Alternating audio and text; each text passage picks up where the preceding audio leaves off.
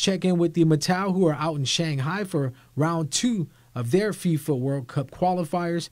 Team Guam is prepared to take on a country with a population of over 1 billion. On Sunday, Guam's underdog mentality will be used as motivation against the host country. We're closer than ever, you know.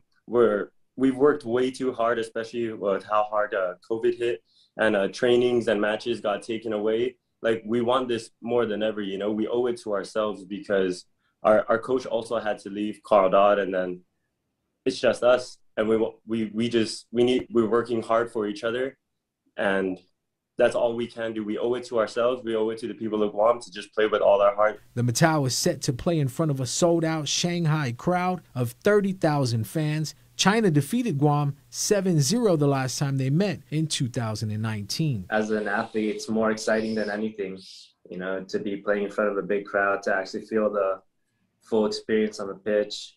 It's always very exciting to step on the pitch for something that's bigger than you are. You know, it's for our island and our own pride back home. So definitely feeling really good about this, and super stoked to just be a part of it again.